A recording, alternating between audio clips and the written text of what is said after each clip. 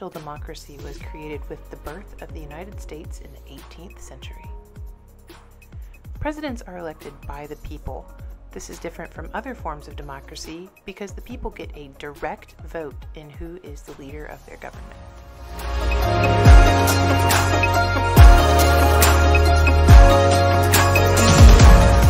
In a presidential democracy, there are two branches that are elected by whoever receives the most votes. The legislative branch has two houses, an upper and lower house. They draft laws and approve the presidential personnel appointments.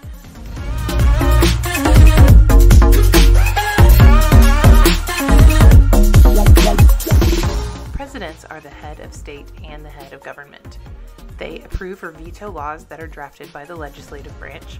They manage and appoint cabinet members. They also appoint judges and foreign ambassadors, which are then approved or rejected by the legislative branch. They also are the commander-in-chief of the military.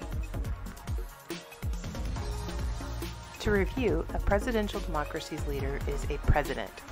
The president is elected directly by the people in a one-step process. Some countries have customizations to this process. The president is the head of the government and the head of state.